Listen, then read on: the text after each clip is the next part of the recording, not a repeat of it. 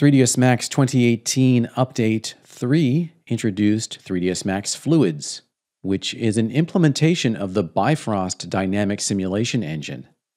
Let's get acquainted with fluids using this motion graphics style effect of a text object made of clear liquid. This is the first version of fluids, and it's likely that the workflow will change slightly in the future. I've got a scene laid out so that I can drop the text onto a background object. And behind that background object is another plane, which is going to be used as a kill plane to remove particles. We need to create the liquid object first. Go into the Create panel, Geometry, and from the pull-down list, choose Fluids.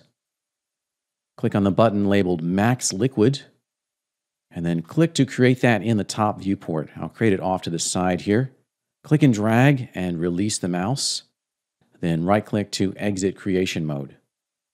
With that object still selected, go to the Modify panel, and we have the ability here to choose different icons for the emitter of the fluid. We can assign an object as the emitter. Let's do that. From Icon Type, choose Custom. And now we have a section that says Add Emitters. Click on the Pick button, and then select the text object in any viewport. And it's listed here, Text Plus. Click the Pick button to turn it back off again. And now we can go into the simulation view, which is a window dedicated to managing the liquid simulation parameters. Click Setup Simulation View. And here we see that there is an area at the top with the name of the object, Liquid 001. Below that is a solver, and this is where we can create a cache on disk. The way this works is that you calculate the simulation and it stores the results on disk, and then to play it back or render it, the cached disk files are read back into 3ds Max.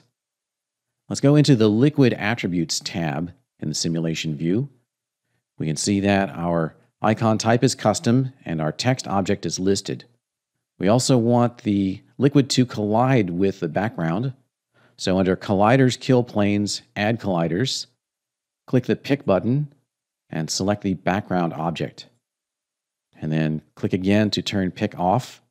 Scroll down a little bit. We can add this second plane as a kill plane so that when particles fall off the edge of the first plane, they simply disappear when they cross this kill plane. So click the Pick button under Add Kill Planes, and then select the kill plane, and turn the Pick button back off again. So those are the three objects that are going to participate in the simulation. We don't need the text object geometry anymore, so we can select that and hide it. Right-click and choose Hide Selection. And we can reselect the liquid object if we want, but we don't need to because the simulation view will still work even if the object is not selected. Let's move to the Solver Parameters tab. And here's where we can determine the most basic parameters such as the size of the world and the accuracy of time samples. We don't need to change very much here. We're going to leave all of the general parameters here at their defaults. Most importantly, we have the scale of the world and also the size of a voxel. A voxel is a volume element, just like a pixel is a picture element. A voxel is the smallest cube in the lattice of this volumetric simulation. We will leave that at its default, which is 0.5 centimeters. And this value is hard-coded in centimeters cubed. Then we have gravity, which is also hard-coded to meters per second squared. My scene is built at unity scale. In other words, my text object was less than 1 meter on one side. Scroll down into the simulation parameters. We do need to change this in order to improve the accuracy of collisions.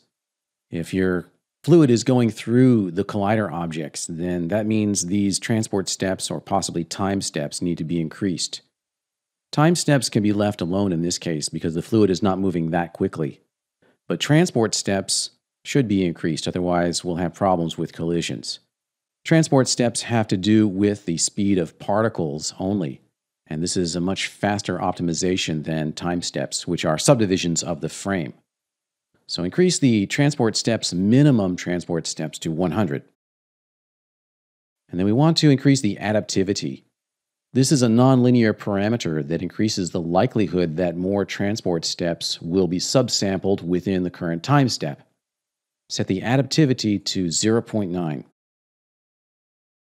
Moving on to the liquid parameters, over on the left we can choose liquid parameters, and we can choose a preset from the list. Let's just choose water. And that's all we need to do there. The rest of it is taken care of for us. Moving on to emitter objects. We do want to change this as well. The emit type is defaulted to emitter, which is a continuous stream of liquid. I only want the text object to act as a container. So choose container from the list. And we can check in on the collision object section as well. And it doesn't need to be changed, but if you use different types of objects, you might need to change the mode or some of the other parameters here. But that looks pretty good as well. Then we can move to caching. This is how we can determine the naming convention for cache files.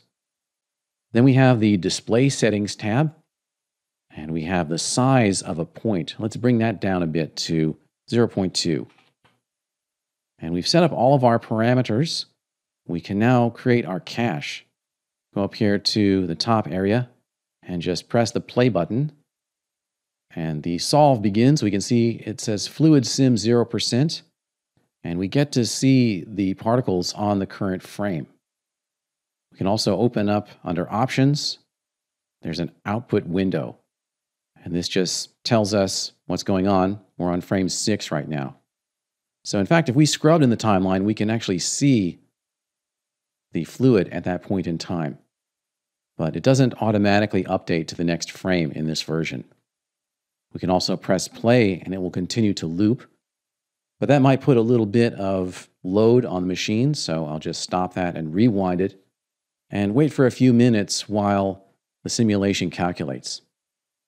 When the simulation is completed and fully stored on the disk as a cache, then the readout up here will say sim idle once again. We can go ahead and play this back in the viewports. Let's close some of these windows, move the simulation view out of the way, and press play. I set this up so that we can see playback in all viewports in the time configuration dialog. So that looks pretty good. We can now try rendering this. Back in our simulation view, we have our render settings. I want to render this in Arnold. So down here under liquid settings, render as, instead of cache mesh, I'll choose Arnold surface. And this is very important because doing it this way, we don't have to build an additional mesh cache. We can just render the surface directly. For surface type, we want mesh. Render component should be voxel. And one last little thing in here, you want to increase the dilate just a little bit to 0.01. This is just going to expand the volume of the fluid a little bit so that when we have a thin film of liquid on the surface, it will still render. And finally, very importantly, we don't have any foam or bubbles in this shot. So in the foam settings, we need to set the render as type to none. Otherwise, we'll get an error message and the shot will not render in Arnold. I've got a material prepared for the liquid also. I can close the simulation view and open the material editor. And here it is. I can double click it to load its parameters and also assign it to the selected liquid object by clicking Assign Material to Selection. It's an Arnold standard surface with no base color. So this is going to be a transparent liquid. It's got specular reflections at maximum with a very low roughness.